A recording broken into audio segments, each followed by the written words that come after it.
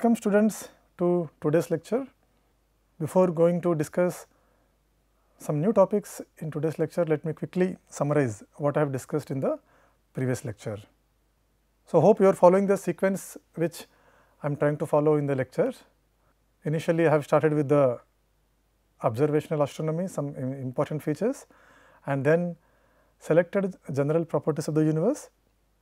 As part of that, I have given you the salient features of elemental abundance curve, Hubble's law, remnants of 2.7 Kelvin, HR diagram, which gives you idea about the relation between luminosity, temperature, color. So, like these parameters of large number of stars in the universe. And then I started discussing thermonuclear reactions, because nuclear reactions in the stellar plasma, it is a plasma, right? It is a plasma of ions within the stars. They are all charged entities mostly. Okay? They get energy because of the thermal motion, right? The energy possessed by these ions is basically because of the thermal motion. And where from this temperature is coming into picture? So, when these ions are undergoing gravitational contraction, after a certain stage, the gravitational contraction leads to the development of thermal pressure, and thereby in that region temperature will increase, and because of that the ions will get kinetic energy and they will undergo nuclear reactions. Because of this, we termed these reactions as thermonuclear reactions. And I started with the basics of the nuclear reactions, like atomic Q value, nuclear Q value, when the binding energy correction term should be considered or not, all those things I have discussed. Then I started discussing the concept of cross sections of the nuclear reactions, that means the probability for nuclear reaction to happen. Under what conditions cross section will be more and less, that depends on various parameters like energy and the nature of interaction. And I have also given you important some numbers, considering some examples regarding the cross section, considering weak force, strong force and electromagnetic force. So, you should understand how the cross section is going to change because of the interaction mechanism involved in the reaction. That depends on the nature of the particles in the reaction entrance channel. One of the important goals of this course is to know the abundance evolution of the elements. Why one element is having more abundance and why some elements are less abundant. How to know this? How researchers get an idea about this? For that, we need to know the number of reactions that take place. More number of reactions, more production of the elements and more abundance, roughly if we say. So, less abundance or more abundance depends on the number of reactions taking place, and of course, the number of reactions taking place depends on the number of particles undergoing the interaction. Only that one? No. In the last lecture I have shown you, it also depends on the cross section of the nuclear reaction and also the velocity of the nuclear reaction, velocity of the particles. Okay? The product of number densities and the reaction rate. So, this is what I have discussed in the previous lecture. In today's lecture, let me continue the discussion. Okay? So, as part of recap, I have discussed things which I have covered in the previous lecture, and in today's lecture what I am going to cover is reaction rate.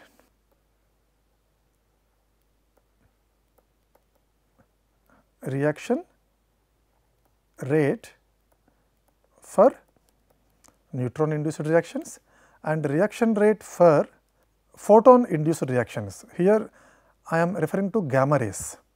Okay? And then depending on the time availability, I will discuss the concept of mass fraction. All right. So, I repeat, the goal of today's lecture is to understand how to mathematically calculate the reaction rate if the reactions are induced with neutrons and with gamma rays. Before that, I will spend some time to explain the salient features of the equations which I have covered in the last lecture. Okay? So, continuing the discussion on cross sections of the nuclear reactions and rate of these nuclear reactions, please remember we have used Maxwell Maxwell-Boltzmann distribution, isn't it? Maxwell-Boltzmann distribution for the velocity distribution of the particles. And then by using the number densities, we have written expression for the reaction rate. What was that? Initially, the Maxwell-Boltzmann distribution was expressed as 2 by root pi 1 by kT to the power of 3 by 2 root e to the power of minus e by kT dE.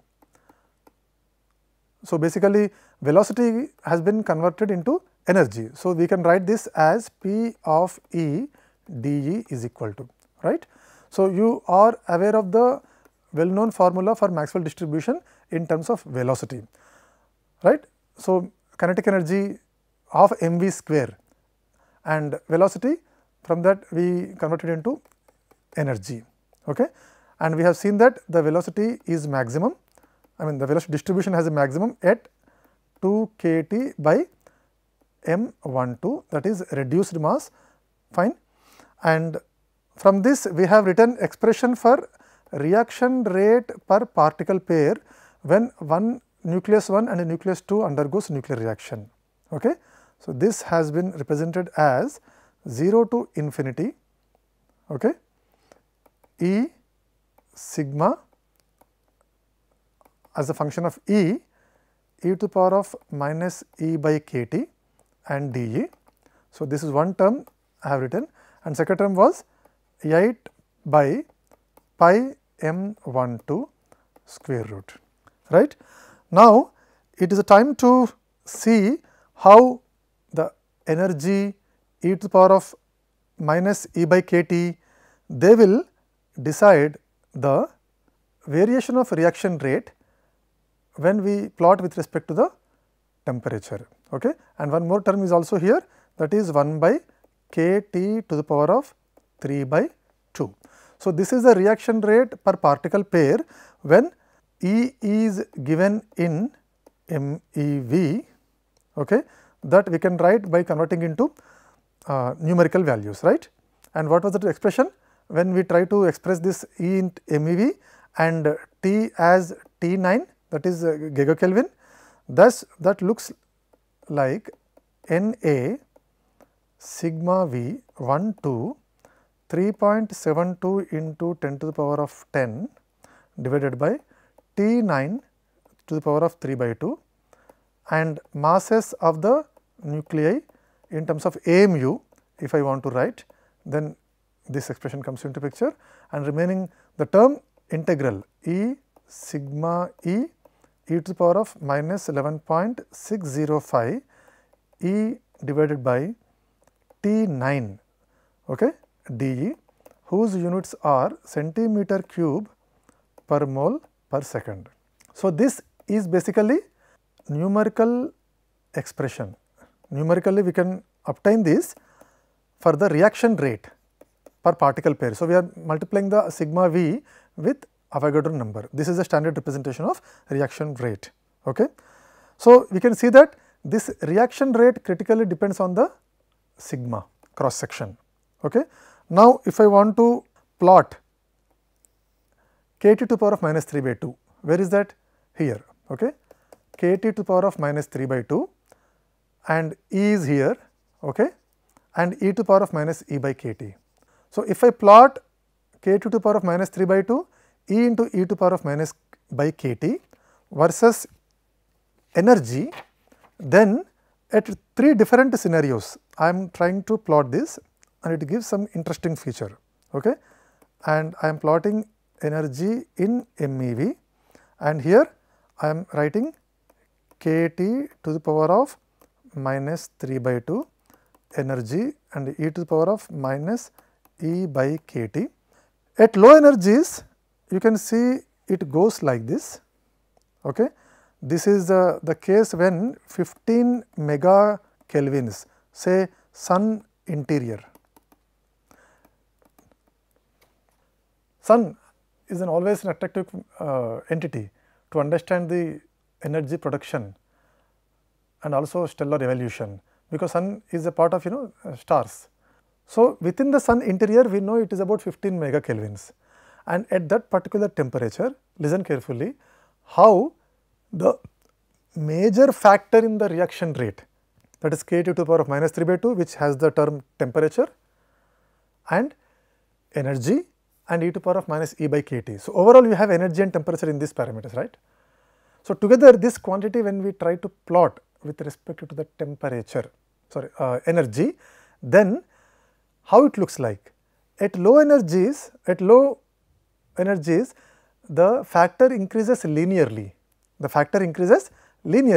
and it reaches a maximum at a value of kT, right. You are aware of this kind of distribution. So, it looks like this. At T is equal to 15 megakelvin, you can see that kT is equal to 0.0013 MeV, okay. And then, so you can say that like 1.3 keV, okay, you can say 1.3 keV. And if I go for more temperature, then it looks like this. This is for nova, T is equal to 0.3 GK, T equal to 0.3 K. So, basically I am talking about the nova example, okay. Here also for low energies it increases linearly, then the kT, the maximum value corresponds to 0.026 MeV. So, it has increased from 1.3 keV to 26 keV.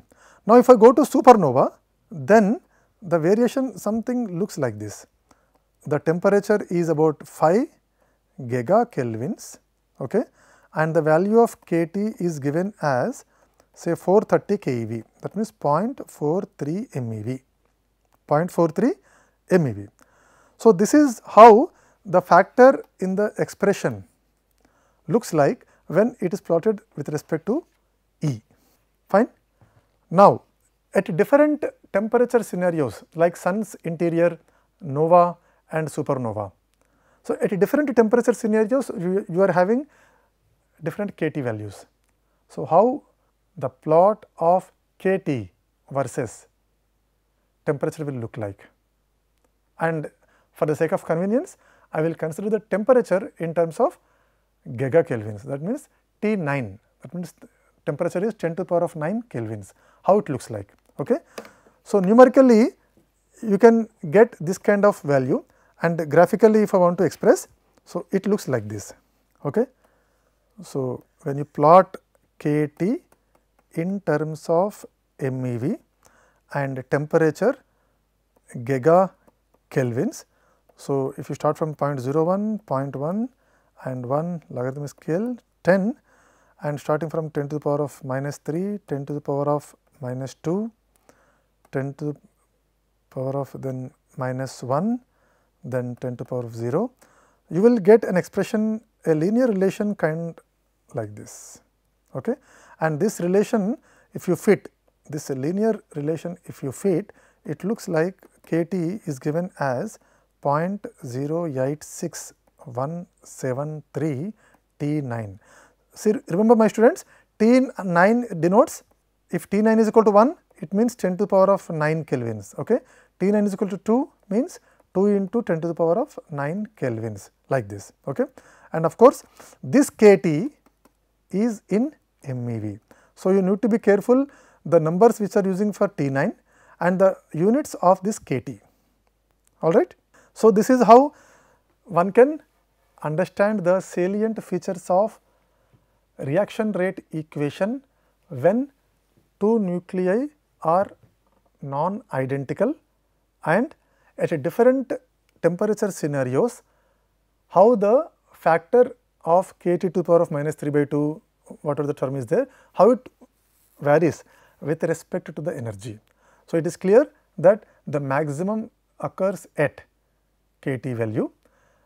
I am spending enough time on this because in future, maybe at least 4 to 5 lectures later, this distribution is going to play a very important role to understand what range of energies should be considered if we want to perform an experiment in Earth's laboratory.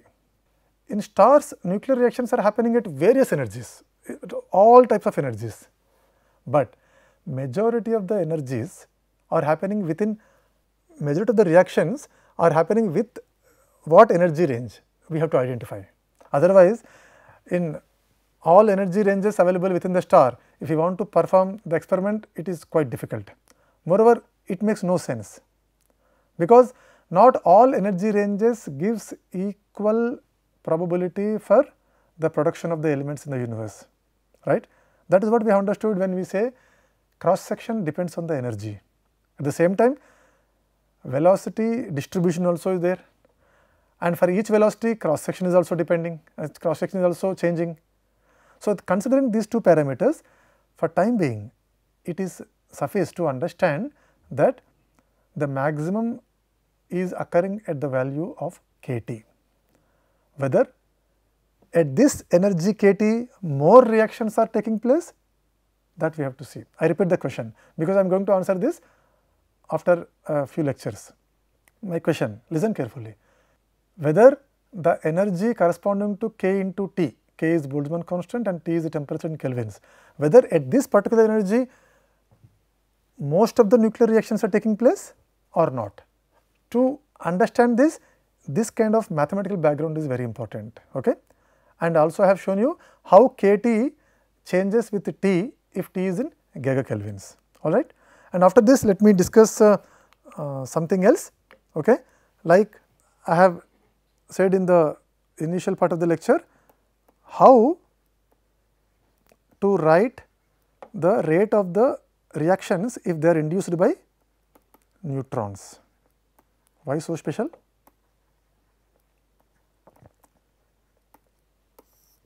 I mean, what is the point in considering the neutron induced reactions? Different types of particles are available within the stars. Why only neutrons? Because in the elemental abundance curve, if you remember, elements beyond iron, majority of them are because of the neutron induced reactions. Of course, within the star, neutron and another nucleus, when reaction take place, there is nothing like one is projectile, another is a target, that is fine. But that kind of scenario, as I said many times in previous lectures, cannot be created in Earth's laboratory. So, you have to consider one entity as projectile and another entity as target, and the reaction between projectile and target, that data analysis by converting into center of mass system can give us the final idea about the energy produced within the star. Of course, there are many steps in between them. Okay. So, now elements beyond iron in the elemental abundance curve, majority of them have been synthesized because of the neutrons, and where from these neutrons are coming? From previous reactions. So, neutrons produced in the previous reactions, they are acting as the seeds and they are inducing the reactions. Neutrons which have no mass and which have no charge, but having mass, they are going to play a major role, and in the elemental abundance and synthesis of elements, neutrons play a very important role. So, that is the reason we need to understand mathematical expression for neutron induced reaction rate. There is nothing like we have to start from scratch. Already we have written some general expression for the reaction rate equation.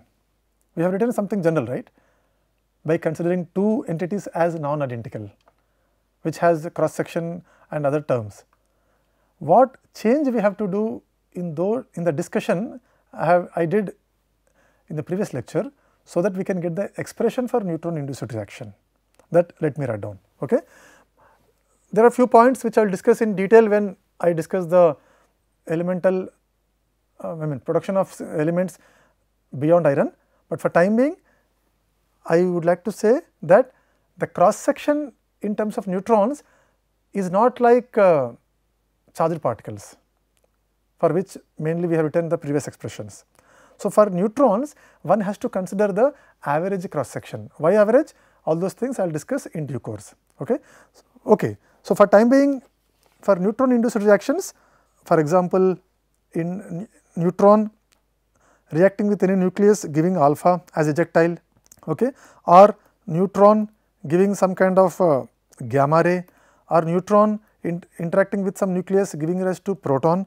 For all these kind of reactions, rate, how to write down? Okay. As I said, Maxwellian averaged cross section, Maxwellian averaged cross section, because mostly at low energies and within a small narrow range only neutrons are inducing the reactions. So, that is why one can go for the Maxwellian averaged cross section. So, same representation like Avogadro number, and here it is not depending on the energy. So, that is a major difference between previous discussion here. Okay? And mostly at some kind of thermal energy range. Now, there is no velocity, because I am taking the average, okay, in terms of energy. So, N A this, but at the same time I can write in terms of V by inserting V in the numerator and V T in the denominator. Okay. And I am expanding here the expression like 0 to infinity, velocity and probability of the velocity distribution, sigma the cross section, mildly depending on the velocity at this stage. Okay. Earlier I have completely ignored, now I am taking the slight dependence whatever is there on the velocity. So, if you write in terms of, let me expand this 4 by root pi N A divided by V T, okay, where V T is, do you remember, 2 k T divided by m 1 2. Okay. This is the maximum of the velocity distribution, right. So, 0 to infinity V sigma n cross section of neutron, which depends on velocity even slightly, V by V T square e to power of minus V by V T square d V. So, this is the expression for rate of the nuclear reactions induced by neutrons, where V T is in general corresponds to some kind of a thermal neutrons, which has this narrow range of energies, all right. And after this neutron induced reactions, we need to discuss photon induced reaction, photon induced reactions. So, the next topic is photon induced reactions. These are the two topics I told in the initial part of the lecture, that I am going to discuss the mathematical representation of reaction rate when the reactions are induced by neutrons and photons. Now, why these photons are important? Because in majority of the nuclear reactions happening within the stars, the outcomes are, the ejectiles are gamma rays. Now, reactions having positive Q values, they dominate at low temperatures. At low temperatures, reactions with positive Q values, they dominate the nuclear reaction. And if the reaction is represented like this, 1 plus 2 giving rise to 3 plus 4. Now, 4 is replaced with gamma ray. This kind of reaction is called as radiative capture, radiative capture reaction, radiative capture reactions. It can be induced by proton, it can be induced by neutron, but if one of the outcomes is gamma ray in addition to the reaction product, then we call this as radiative capture reaction. Now, as the temperature increases, what will happen? This gamma rays emitted in one reaction can induce a reaction with other nucleus, maybe same nucleus in reverse order. How to write it? I am trying to convey something interesting, please pay attention here. Okay. So, if gamma reacts with some nucleus say 3 and gives rise to 1 plus 2, okay, this is called as photo disintegration reaction, photo disintegration reaction. Because it is induced by photon, so I am using the word photo, and gamma plus 3, basically you are getting a nucleus in excited state, right. Gamma does not alter the proton number and neutron number once the nucleus 3 absorbs, but it undergoes excitation. There is no change in the atomic number and mass number, right. But during de-excitation, this nucleus most probably undergoes disintegration depending on the energy available. And where from this energy availability is coming into picture? The gamma whose energy is coming from one of the previous reactions, and at high temperatures there is a more probability for gamma to have more energy. So, slowly I am trying to explain this in terms of positive Q value and a negative Q value. You all know, right, if the reaction has positive Q value, energy is released.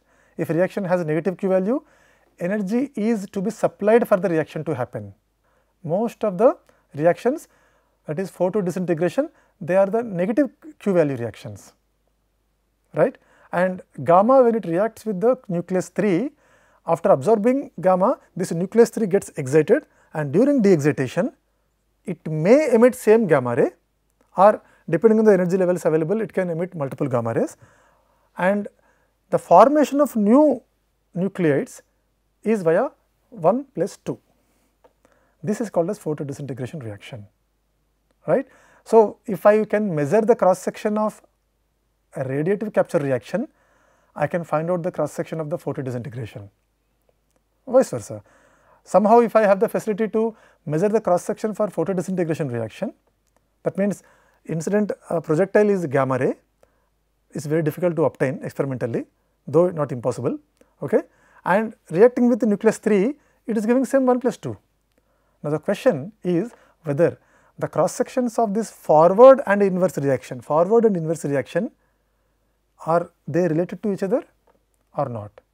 Those things I will discuss, just wait for some time, in the next lecture I will discuss, okay. But now, in this photon induced reactions, the question is very simple. What is the expression for reaction rate, and what kind of changes you would like to make in the general reaction rate equation I have discussed in the previous lecture, okay. To summarize, in today's lecture I have discussed some of the salient features of the reaction rate equation when particles of non-identical nature are involved and at a different temperature scenario, and I have shown you the values of kT starting from 1.3 keV, 40 keV, 140 keV, starting from sun interior to supernova. Supernova is basically some explosion stages of the star at its last stage, okay. Then I discussed the neutron induced reactions, how to express reaction rates, and then photon induced reactions I just started. I will discuss more in the next lecture, okay. Thank you very much for your attention.